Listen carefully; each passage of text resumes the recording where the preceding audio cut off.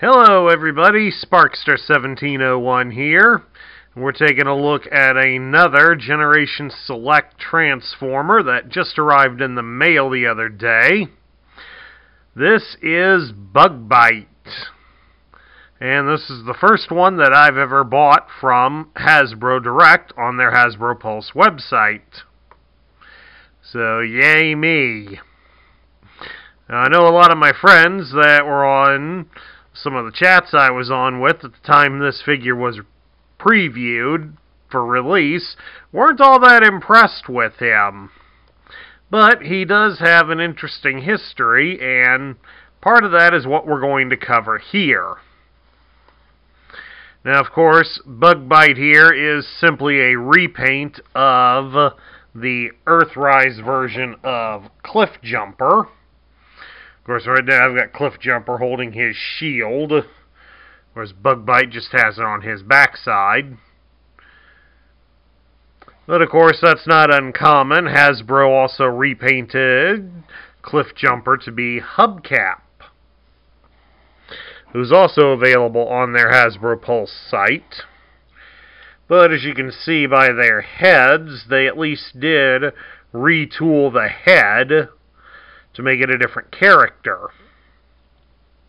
So that's at least a nice touch. However, with the head being stylized like Bumblebee's head, it's a surprise we did not get an Earthrise Bumblebee. So, very, very strange. Now, for the benefit of those who probably don't know much about this character, we're going to discuss it for you now. Bug-Byte was originally the name of a GoBot character, this one right here. This Bug-Byte was released back in 1984 as part of the Super GoBots line, which pretty much meant he was a deluxe vehicle. He stood about 2 times taller than a regular GoBot, and thus that meant he was a little more expensive on the shelves. He would have probably went for about the same price as an Autobot car or a Decepticon jet that was being sold at the same time. The big thing about the Super GoBots was that many of them did have some die-cast metal parts, as Bug-Byte has on his chest, and many of his internal components that allow the conversion to happen are made of metal, unlike many of his Transformer counterparts, which were predominantly still using plastic.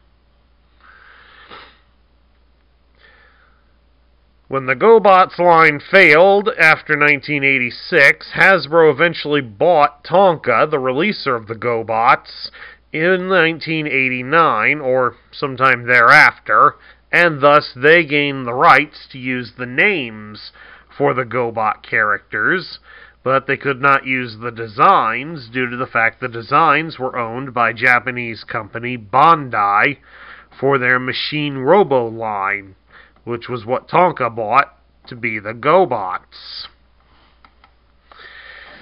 Then later, in 2001, I believe it was, Japanese toy distributor eHobby was deciding to release a special commemorative pack of repainted mini vehicles from the Transformers line, and they were going to name all of them after various GoBots, as many of the alternate modes of those mini vehicles did have a corresponding GoBot form.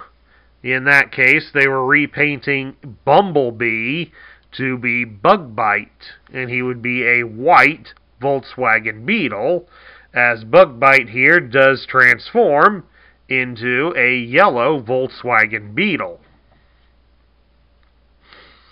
However, that idea eventually fell apart as the fandom on both sides of the aisle found the idea to be blasphemous.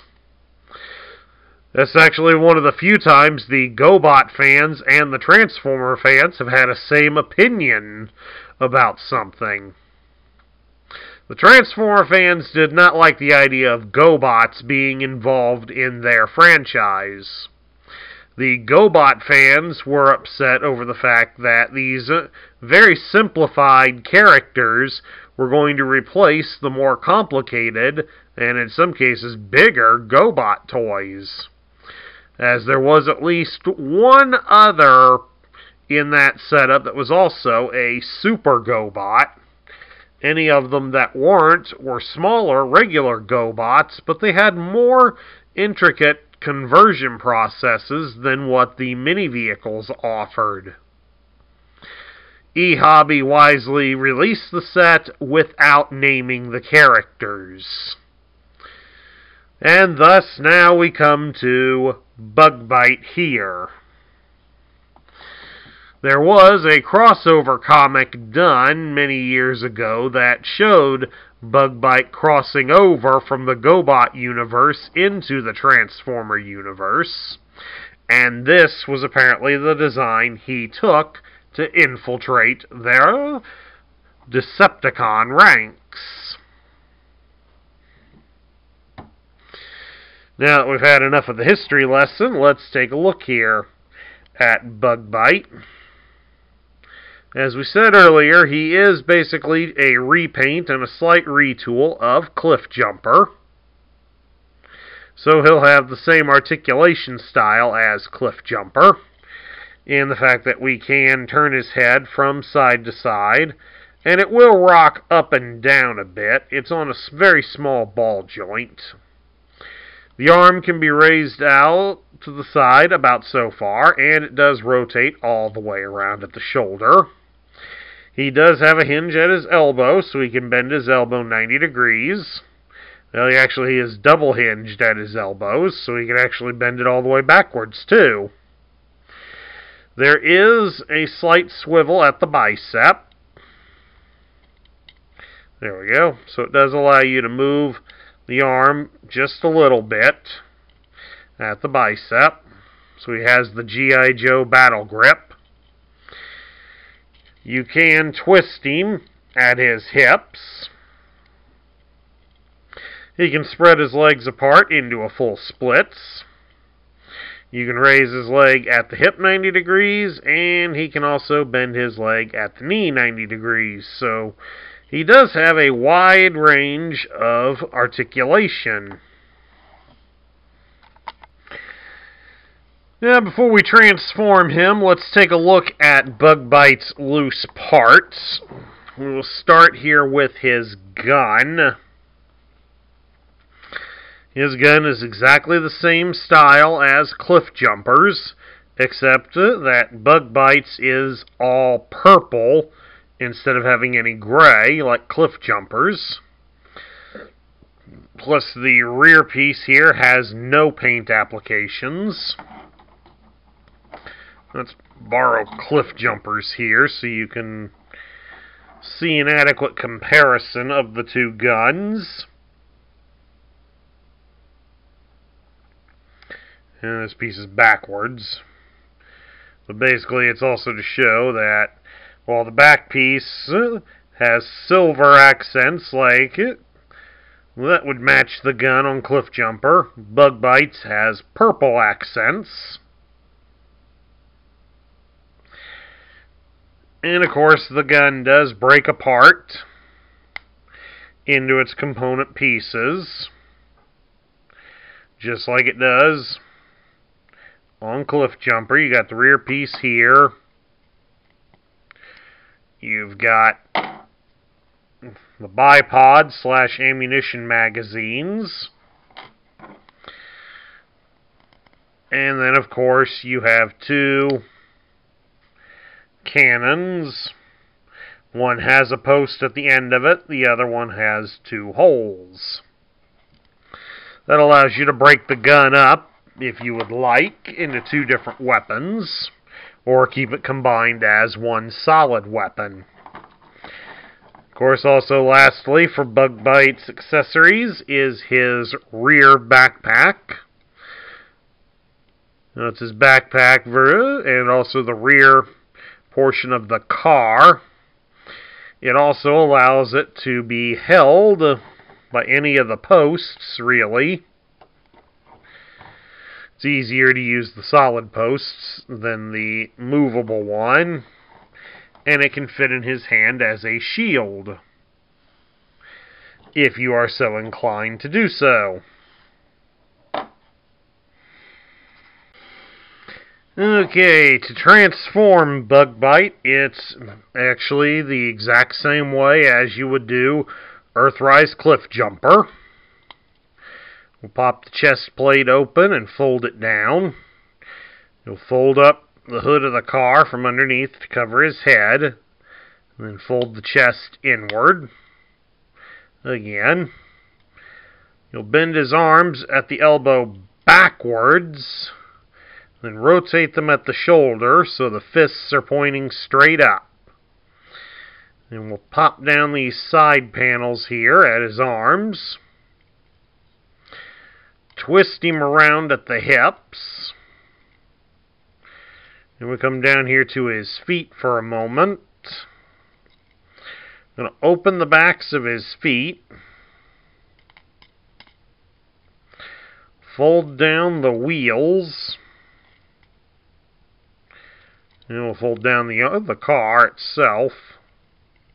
Fold down his feet, and then you can fold the wheels to the side. Rotate the body inwards. Just try to keep the upper torso in it. Shift the arm panels towards the back of the vehicle. And line everything up so that the hood of the car connects. Lock in the doors at the sides so that everything is fastened together nice and smooth. There we go. And then fold up the black post on the backpack unit and mount it onto the back of the car. And then, there you have it. Bug-Byte is in his new Earthbound car mode, which, of course, is the exact same kind of car that Cliffjumper has been made into. But, of course, if you want for comparison's sake, there he is, right next to Bug-Byte. And as you can see, he's almost the same size as what Bug-Byte is. I almost feel kind of ripped off on that, to be honest with you folks. And of course, like with on Cliffjumper, you can mount the gun onto the top. But you can also turn him into the Ski-Mobile.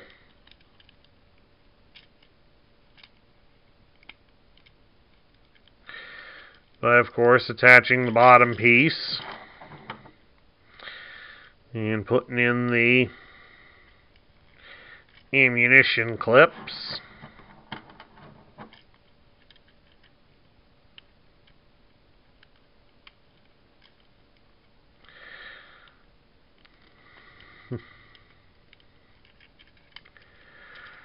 Alright, now I know the cannons go onto the side here. Hold on a second. Oh yeah, and the guns connect onto these posts down here at the bottom of the car.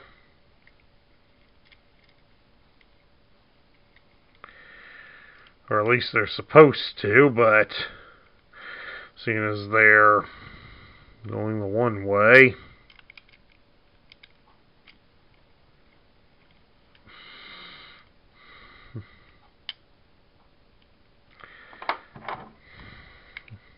It's the pieces on the back.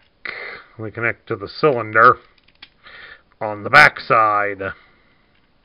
That's how it works. Get this back in position.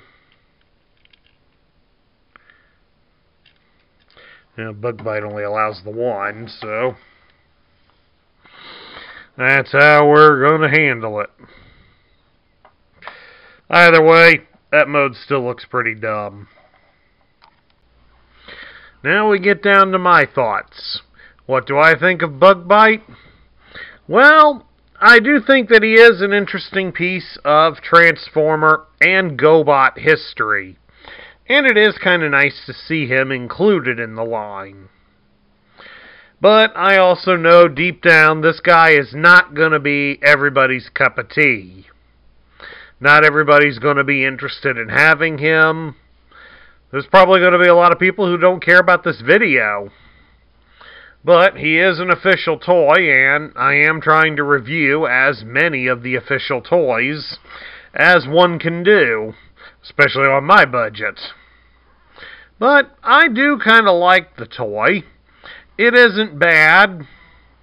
It has all the great things and flaws about Cliffjumper, so there's really not much to argue with it.